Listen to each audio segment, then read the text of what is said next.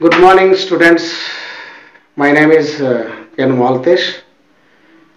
Today, in this video, I will discuss about to solve the quadratic equation x square minus 4x plus 2 is equal to 0 by formula method.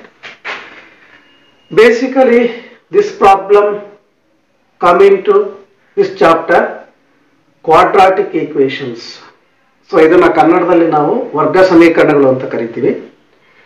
ಈ ವರ್ಗ ಸಮೀಕರಣಗಳು ಅಥವಾ quadratic equations ಅಲ್ಲಿ solve the quadratic equation x square minus 4x plus 2 is equal to 0 by formula method. ಇದು 2 mark ನ ಒಂದು compulsory questions.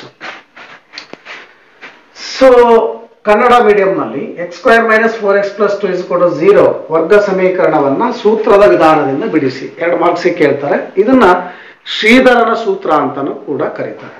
By solving by using Sridhar's formula R formula method ಅಂತ. So ಇದನ್ನ ನಾವು ಸಾಲ್ವ್ ಮಾಡಬೇಕಾದ್ರೆ ಫಸ್ಟ್ ಏನ್ ಮಾಡಬೇಕು ಅಂತಂದ್ರೆ ನೋಡಿ, ಕೊಟ್ಟಿರ್ತಕ್ಕಂಥ ಕ್ವಾಡ್ರಾಟಿಕ್ ಈಕ್ವೇಶನ್ ಅಥವಾ ಒಂದು ವರ್ಗ ಸಮೀಕರಣದಲ್ಲಿ ಕೋಎಫಿಷಿಯಂಟ್ಸ್ ಅಥವಾ ಸಹ ಅಪವರ್ತನಗಳನ್ನ ಬರ್ಕೋಬೇಕು. ನೋಡಿ ಇಲ್ಲಿ ಎಕ್ಸ್ ಸ್ಕ್ವೇರ್ ನ ಸಹ ಅಪವರ್ತನ ಏನಿದೆ, ಏನಿಲ್ಲ ಅಂದ್ರೆ ಒಂದಿರುತ್ತೆ. ಎಕ್ಸ್ ನ ಸಹ ಅಪವರ್ತನ -4 ಇದೆ. ಕಾನ್ಸ್ಟೆಂಟ್ C2 ಇದೆ ಅಂತಂದ್ರೆ coefficient of X square 1, coefficient of X is -4. This is constant C.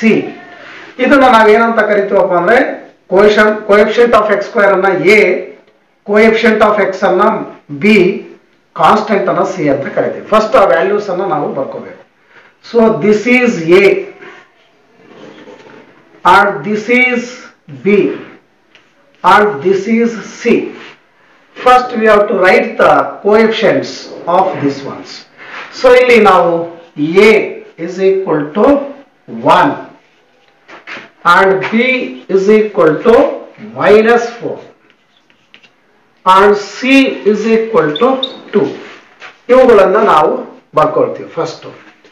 So ಇದಾದ ನಂತರನೇ ನೆಕ್ಸ್ಟ್ ನಾವು ಫಾರ್ಮುಲಾ ಬರೀತೀವಿ. ಯಾವುದು ಶ್ರೀಧರ್ಸ್ ಫಾರ್ಮುಲಾ ಅಥವಾ ಫಾರ್ಮುಲಾ ಅಂತ ಏನ್ ಹೇಳ್ತೀವಲ್ಲ, ಸೊ ಅದ್ರಲ್ಲಿ ಬರೀತೀವಿ. ಏನಪ್ಪ ಅದು ಫಾರ್ಮುಲಾ ಅಂದ್ರೆ X is equal to -b plus R minus root of b square minus 4ac by 2a ಅಂತ.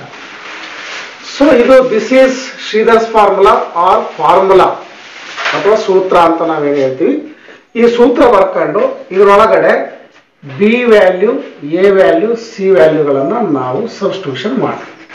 ಸೊ ಈಗ ಮಾಡೋಣ ನೋಡಿ. ಫಾರ್ಮುಲಾದಲ್ಲಿ ಇರ್ತಕ್ಕಂಥ ಮೈನಸ್ ಬಿ ಅಂತಂದ್ರೆ -4 plus R minus root of B square means -4 whole square -4, A means 1, C means 2.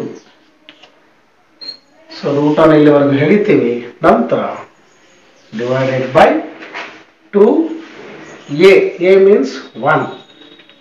So ಈ ರೀತಿ ಬರೆದ ನಂತರ next step is simplification. Minus into minus plus 4 plus or minus root of -4 whole square means -4 whole square means -4 into -4, minus into minus plus 4 4s are 16. So 16 ಬರೀತೀವಿ.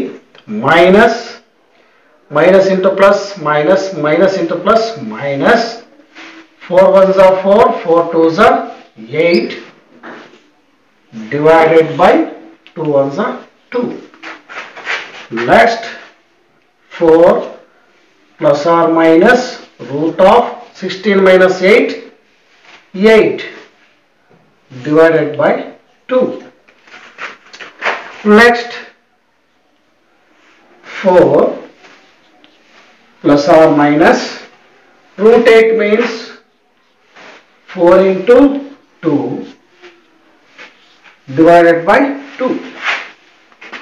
Now 4 plus or minus square root of 4 is 2 root 2 divided by 2. is equal to, here 2 is taken as a common, and here 2 2s are 4 plus or minus 2 1s are 2, so here root 2 divided by 2. So 2 2 cancel ಆಗಿಬಿಟ್ಟು 2 plus or minus root 2 ಬರುತ್ತೆ. So ಈ ರೀತಿಯ ಒಂದು ಪ್ರಾಬ್ಲಮ್ಗಳನ್ನು ನಾವು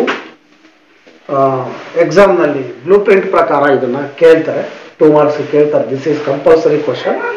so ಹಾಗಾಗಿ by formula method ಅಂತ ಕೇಳಿದ್ರೆ ನೀವು ಕೋಫಿಷಿಯಂಟ್ಸ್ಗಳನ್ನು ಬರ್ಕೋಬೇಕು. ಎ ಬಿ ಸಿ ವ್ಯಾಲ್ಯೂಗಳನ್ನು ಬರ್ಕೊತೀರಿ. ಸೊ ನಂತರ ಈ ಫಾರ್ಮುಲಾದಲ್ಲಿ ಸಬ್ಸ್ಟಿಟ್ಯೂಷನ್ ಮಾಡಿ ನೀವೇನು ಮಾಡ್ತೀರಿ, ವ್ಯಾಲ್ಯೂಗಳನ್ನು ಕಂಡುಹಿಡಿತೀರಿ. Okay students, thank you.